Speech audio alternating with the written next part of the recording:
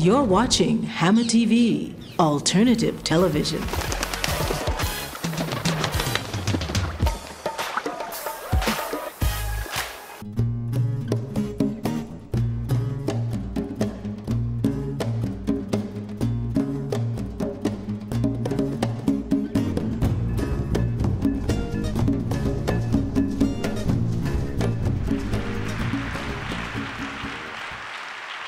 I want to start by telling you how I have come to this subject of reparations. It's been a life's journey. They put blinders on draft horses to make the horses less distractible, to make the horses more controllable. And in a figurative sense, when I grew up in the American South, in Richmond, Virginia, under total segregation, blinders were put upon us in our community. And that is, there were limits on what we were allowed to know about ourselves. And to the extent that we couldn't see very much to the left or to the right, or to the back, or to the front. African Americans were more controllable. I recall a saying that we had when we were growing up that was so popular in the United States. The old folk used to say from all the time, my parents included, from here to Timbuktu. And I had been taught to think so little critically that I had never asked about what the expression meant. I didn't know where Timbuktu was. I didn't even know that Timbuktu was a place.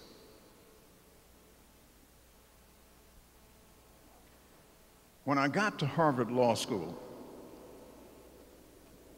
I was 26 years old. It was the first time I had ever sat in a classroom next to a white American. And I remembered being impressed about how wealthy the school was.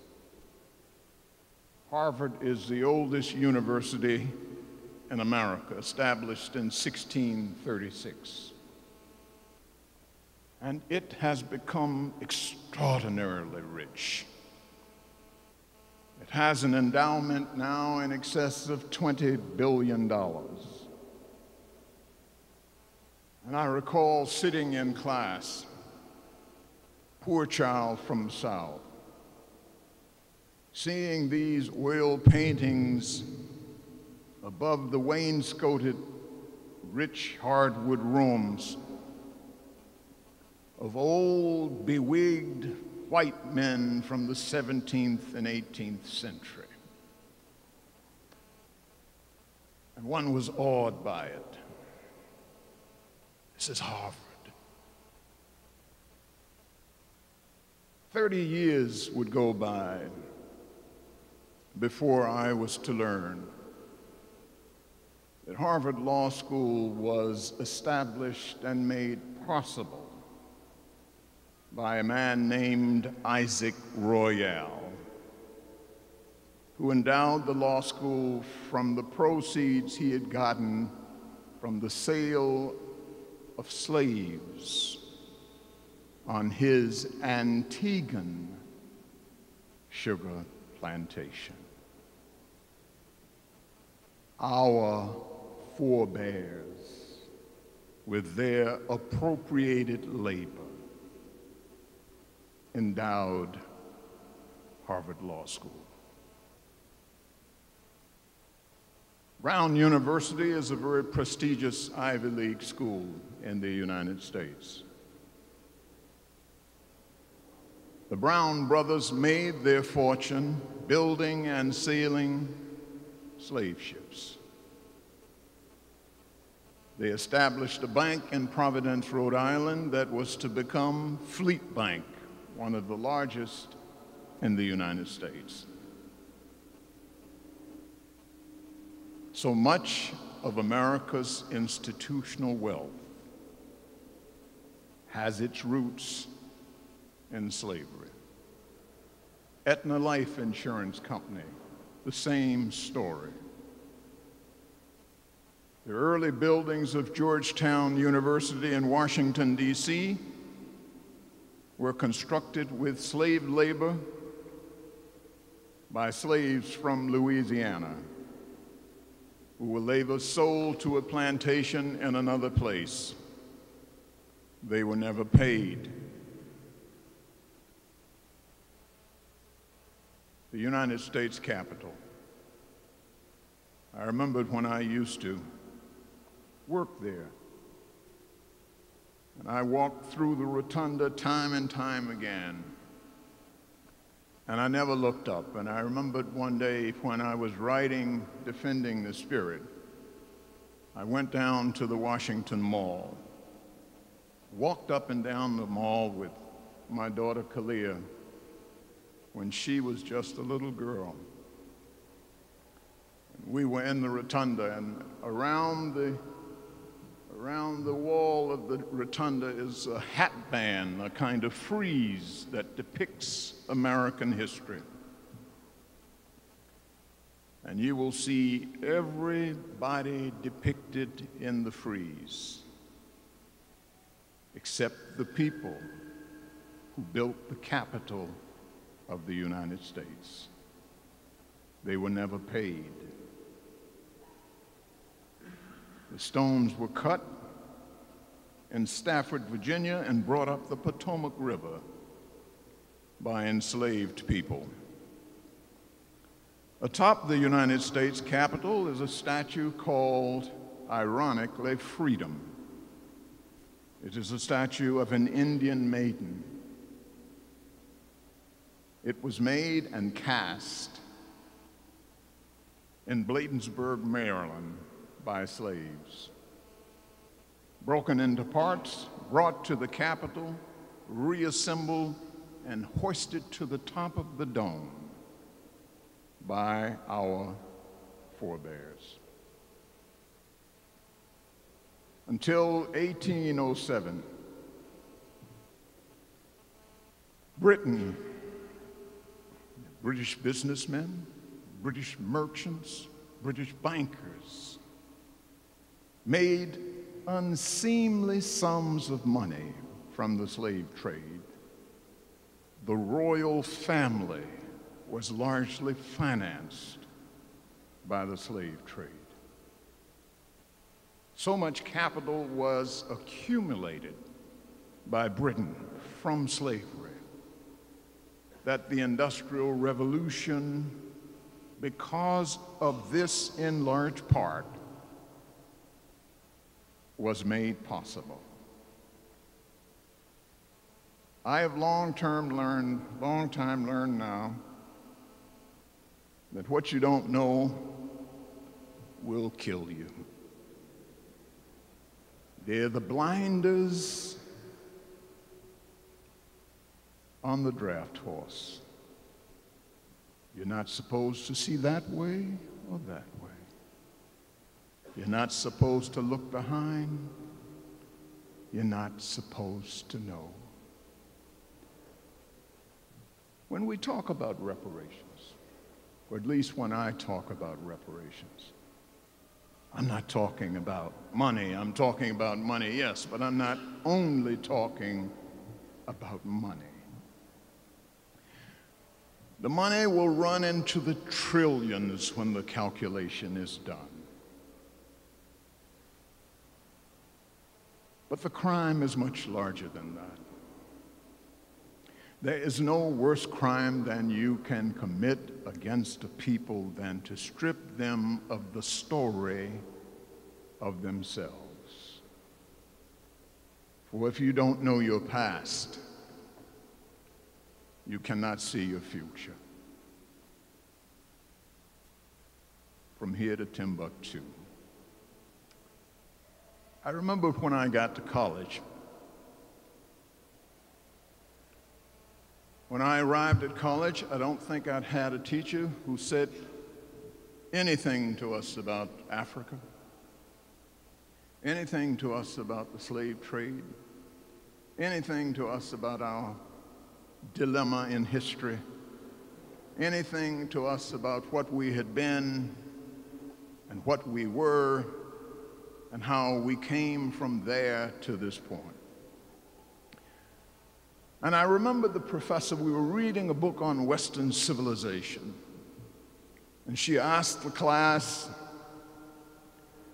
"Tell me, do you think the author is Catholic or Protestant?"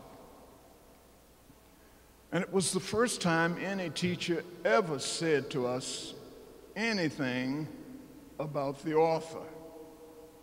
The words were on the page, and the page was gospel. She said, "All of this is subjective. You have to learn to think critically. You ought to know from reading the text what the disposition of the author is. Look behind the words." And so, from that point on, I began to develop an investigative curiosity about where we were and how we got here. It may be difficult for those who have not studied these things, given the blinders we've all been fitted with, to believe that in the 1200s, in the 1300s, if one looked at Europe, Africa, the Middle East, Asia at that time, no one would have guessed a few hundred years from there that Europe would be near the top or that Africa would be near the bottom. Timbuktu was the cultural and academic center of the known world. They were doing cataract surgery in Timbuktu in the 1300s, and I didn't know anything about it. To deny me that information is a crime against humanity. One of the things that America does well, and all successful societies do well, is that it incessantly celebrates itself. In world opinion, it is at the virtual bottom now because of Iraq and other things in the regard of people who live around the globe. But to Americans inside America, there are no people on earth who practice more zealous self-love than do Americans. Virtually whatever we do is right and lovable because we're the greatest country on earth.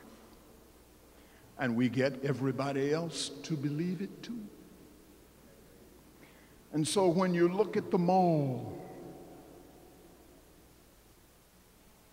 you will see not a brick, not a stone, not a monument that will betoken and remember slavery. Hazel and I were reading last week an editorial in the in the New York Times, just vilifying Japan for not owning up to their use of Koreans during World War II for Japanese troops as sex slaves. And they said that Japan must apologize. America has never apologized for slavery. And you see, the consequence is that the contemporary victims of it know they're in a dilemma, but they have no idea of how they got there. There was another piece in the New York Times last week. The United States has put in place very severe immigration restrictions that have caused immigrants from Mexico, migrants, farm migrants, to leave Colorado. So the fields are full of corn and other vegetables waiting to be harvested. The Colorado State Correction System has put in place a program where prisoners in Colorado are to harvest these crops for 60 cents a day. It is a modern slavery. But if you can't project it from anything that happened before, you can't understand always what you are looking at now. Somewhere after the civil rights movement in America, those people of privilege who were in a position to benefit, people like myself, who had once been in the same boat with the trunk of the black community, left the boat, went out and up, and did well. And so now we can all look at Oprah as something we can and should become. We can look at Bob Johnson, who has, in my view, served us badly with the establishment of BET, and BET's little children now across the Caribbean named Tempo and other strange things that are destroying our young minds. But those people left the black community because they no longer had in common with those they had been in the boat with anything much anymore. And so the bigger part of the black community in America remained bottom stuck. And to some extent, I think people like me forgot about people like them.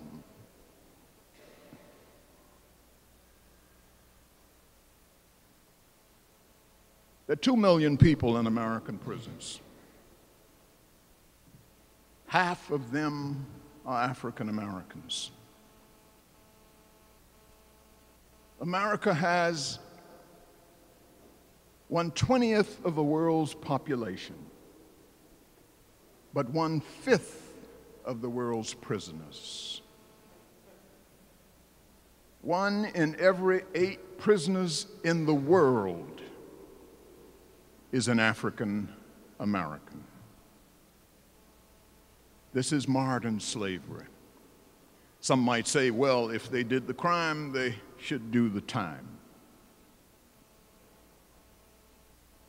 African Americans commit 12% of the nonviolent drug offenses in the United States, but they constitute 75% of prison admissions for nonviolent drug offenses. A young African American who is convicted of a crime will serve exactly twice the sentence that a young white American will convicted of the same crime. They're the people who are going to be harvesting the crops in Colorado for 60 cents a day. And so much of the problem with this are the dividers between us that cause us not to be each other's brother and each other's sister, so that we can't watch each other. You can't be concerned about things that you don't know about. And so freedom starts in here. We could get trillions of dollars from reparations, but if we can't fix ourselves in here, the money will do us no good.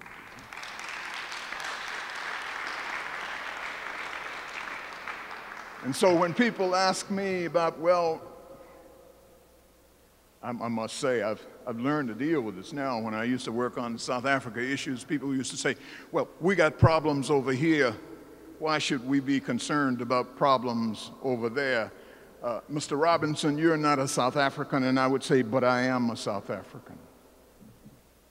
When I went to jail at the Nigerian embassy, said, but you're not a Nigerian. I am a Nigerian. I am a member of the African world community, and there are no borders that divide me from the rest of it.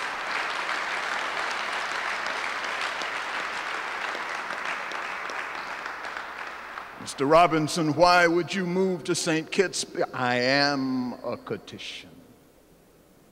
I'm at home, and it doesn't make any difference the front on which I am fighting at any given time, because it is one fight, not several.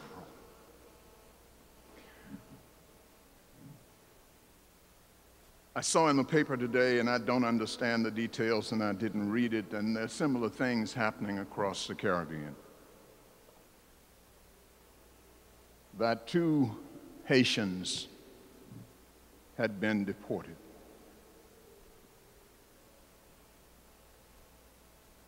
I think one of the greatest crimes against our people has to do with how little we've been allowed to know about how much we owe the Haitian people.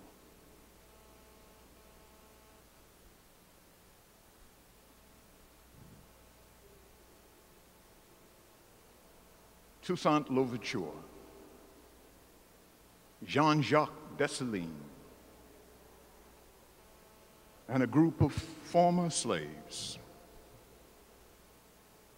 did what no other enslaved people anywhere in the world had ever done before and has been able to do since. And because of what they did, they have been caused to pay a price like no people on earth have been caused to pay. And because we have been fitted with the blinders, we have not been able to see what they did for us all. Napoleon Bonaparte wanted to expand his Louisiana territory westward to the West Coast. He had ambitions of world empire. And he wasn't able to do that largely because Toussaint Louverture and Jean-Jacques Dessalines and these slaves defeated France twice. 60,000 person armies commanded by Napoleon's brother-in-law. Military genius Louverture was. And then defeated the armies of France, of Spain, and England. and made them turn tail to run back to Europe and put in place the first free black republic in the world, and then opened their doors to slaves, runaway slaves from anywhere in the world. You come to Haiti, you are a citizen. And then gave Simón Bolívar, who was trying to liberate Latin America, all the guns and all of the ammo and all of the explosives and all of the everything he needed. And that's why a Haitian president's bust sits in the legislature in Caracas, Venezuela, because Venezuela is a free country today because of what Haiti did for it. I don't know if you know who John Brown is, but John Brown is an American who made war against the United States government before the Civil War, trying to free the slaves. And for his trouble, he and his men, two of whom were black, were executed, hanged. We got a lot of Booker T. Washington high schools in America. There are no John Brown high schools. But John Brown was a great man, a white preacher who died for his beliefs that slavery was a moral wrong. In Haiti today, a main thoroughfare is named John Brown Avenue. And when he died, the flags in Haiti flew half-mast. These terribly creative people who remember Africa more than any other Africans in the diaspora. They remember it in their sayings. As they say, the axe forgets, but not the tree. They remember it in their language. They remember it in their religion, that the world has taught even us to ridicule. It's amazing power of information, how they can turn people against themselves. We used to run away from slavery in the United States to Indian tribes that gave us refuge. There were 5 tribes, Seminoles and Choctaws and Chickasaws and Cherokees. 5 tribes they called in America, where the people learned to call themselves the civilized tribes. And they were called civilized tribes because they too enslaved African Americans, because they were trying to mimic what their southern white neighbors had done. You see, so out of this reparations business, out of this question, out of this exploration, out of this inquiry, out of this critical thinking, we will be victorious if we do nothing more than discover ourselves.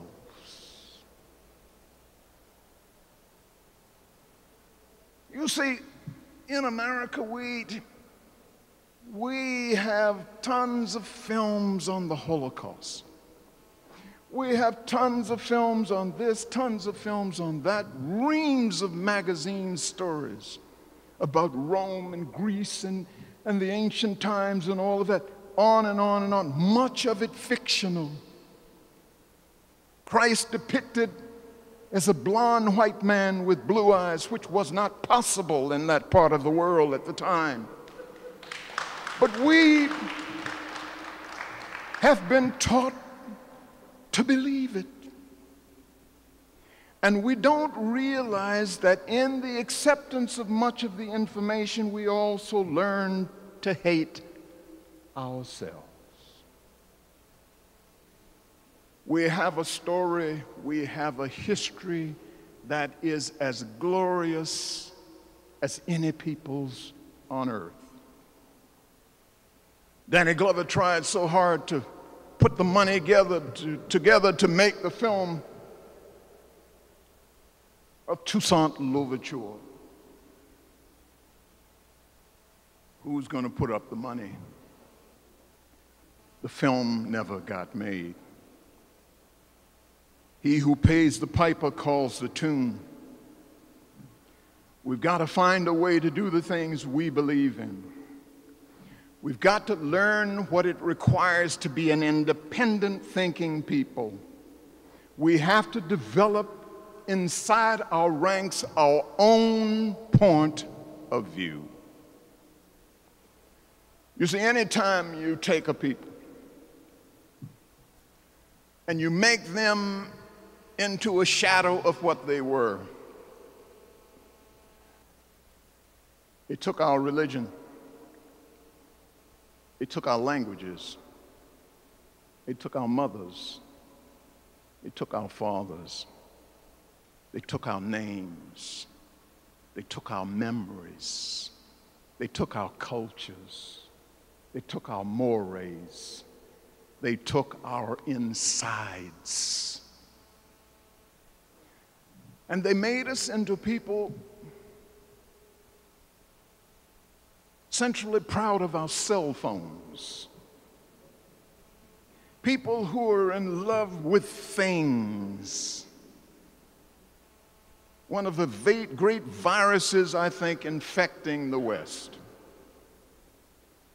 is that we've all become to be lovers of things. Nothing wrong with things. You know, I have no particular commitment to thinglessness, but there has to be something more. You see, it has a lot to do with how people are made resilient. One of the problems that the U.S. is having in the Middle East and in Iraq is that they didn't know it in their arrogance when it started. But they are dealing with people who remember who they were. The people who taught the world to read and write. A culture 7,000 years old, and its children remember it well. We need to put great investment in this. You see? And so much of it has to do with education. Because it seems to me that when you, out of this, give young people a purpose. I remembered when I was going to college, I went on a basketball scholarship. When I was in high school, I was very, very, very cool.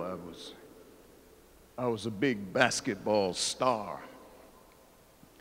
And somewhere around the time of my maturation, I learned that it didn't make much sense to run up and down a court one way and then the other way. Although it was fun, it had little to do with anything of any consequence. That I needed to find some answers to some questions. And so I have found too often in our schools across the world, as they used to say to us in our schools in America, our own teachers, I got mine, you got yours to get. It's the way I see these prisoners locked up in these jails. How can I be disengaged from them? They are the future of the black race in America, and they have to be salvaged. There, but for the grace of God, go I. We are the same people. And so we have to encourage, we need a zeal, we need a new catching kind of phenomenon where our teachers come to believe that there is no greater purpose than you can serve than to be a teacher of children. And not just the ABCs, not just the 1, 2, 3s, but asking them to think and to explore and to investigate and to know. Asking them to find out something about Monomotapa in ancient Zimbabwe. Asking them to know about the great kingdom of Mali. Asking them to find out something about the Benin in Nigeria. Asking them to find out something about Africa in the glory of its antiquity, when it was second to no place in the world. Verifiable history. You see, a lot of things that people say about the history is, if not made up, embellished. Discovery Channel went to the Sinai Desert and could find nothing to verify that Moses had wandered in the desert. That's not to say he didn't, but there's no archaeological evidence to demonstrate that he did. It is not important to demonstrate it as long as the people who need to believe it believe it. And they believe it because it's important to us. When you walk on the mall, I don't know how many of you have seen that big statue of Abraham Lincoln sitting in the chair. People come from all over the world to see that thing. And you see Americans there. I once saw a couple from Nebraska.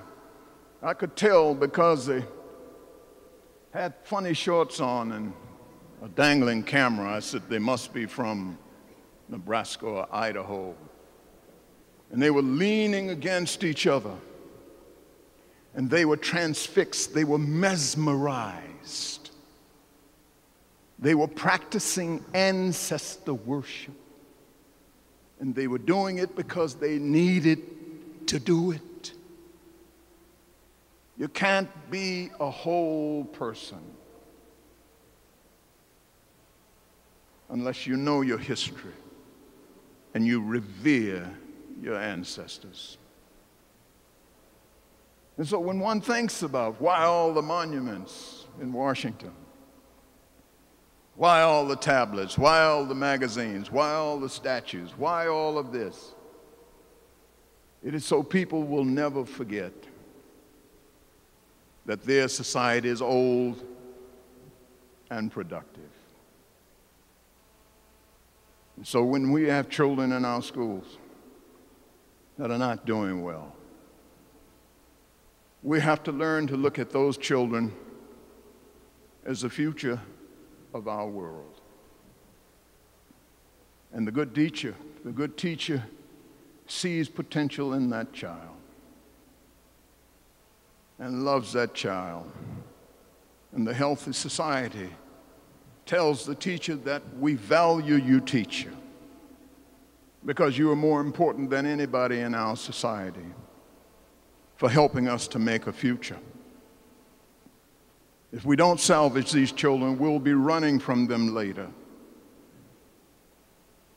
They're our children. We cannot disengage. They're our future. And to some extent, when you tell them who they are,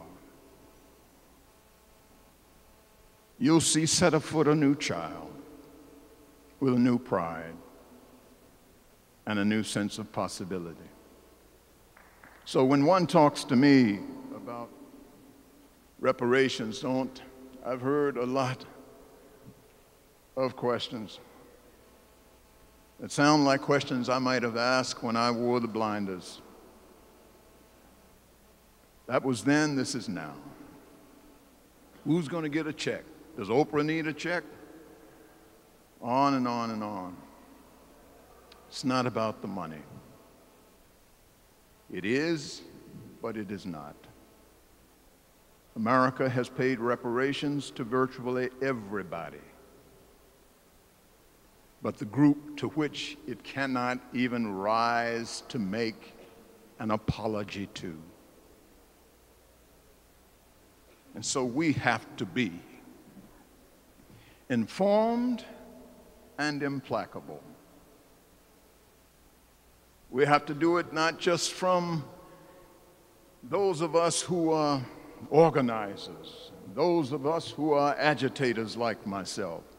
We have to do it from those of us who wear suits and ties to work every day, from engineers and from lawyers and from the Hollywood money people, from our actors, from our performers. We have to do it with a common voice. It only makes sense if you enslave a people and you steal from them the value of their hire, and you take the appropriated value of that hire and you bank it, and then you watch it grow over a century and a half. And then you see these great money families who buried the trail behind them of their success. And then you see these people in prisons who are the descendants of those who produced the wealth for these. Isn't it reasonable if somebody took something from you to ask for recompense? I don't think it's unreasonable. It's been done for virtually every put-upon group in the world. Why was Aristide abducted by the United States and taken to the Central African Republic? France never forgot what Toussaint Louverture and Jean-Jacques Dessalines did to France. Aristide never forgot it either. He and Haiti attempted to challenge the very wealthy so that they would make better terms available to the very poor.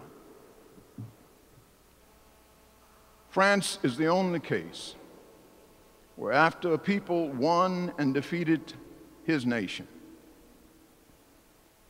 he imposed reparations, saying that the people had to pay France for having freed themselves. Haiti paid France in today's dollars $21 billion. Didn't finish paying for it until 1947. It is in large part why Haiti is poor today.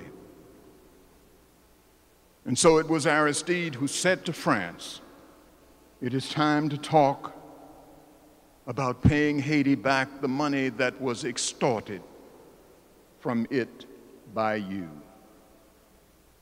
It was then that France hardened its commitment with the United States to overthrow the democratic government of Haiti. What you don't know will kill you. Information is power. And so we're not talking about a few people. We're not talking about elitist information. We're talking about common information so that all of our children will have it. Let's teach them the things that are relevant to our time and to our mission. I can't think of anything more important than what you're doing now on this question of reparations, because it will produce benefits that you can't even envision now. We will see children who will have lights in their eyes that we haven't seen for a long time. They will study harder. They will work harder. They will reach further. They will be empowered. And they will serve us time immemorial. And we must remember in the making of this struggle that all of our struggles everywhere won. that from Harlem to Johannesburg, from Nairobi, Kenya to Bastia, St. Kitts, from Antigua to Rio de Janeiro, Brazil, we must remember always, always, for the sons and daughters of Africa, that the blood that unites us is thicker than the water that divides us. Thank you very much.